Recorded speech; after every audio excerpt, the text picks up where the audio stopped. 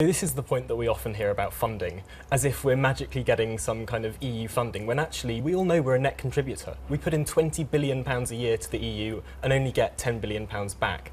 So when we look at collaborative funding, for example, the Horizon 2020 Scientific Research Funding Scheme, the EU recently raided €2 billion from that scheme to bail out the euro.